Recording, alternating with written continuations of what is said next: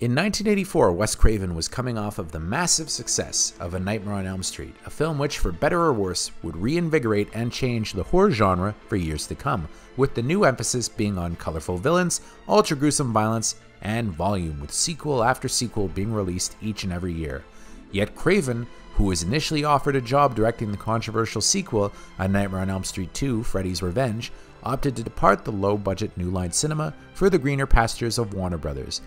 where he hoped he'd be able to branch out from the horror genre by signing on to direct a science fiction thriller called Friend, which was described as being in the vein of John Carpenter's Starman from the year before. The eventual result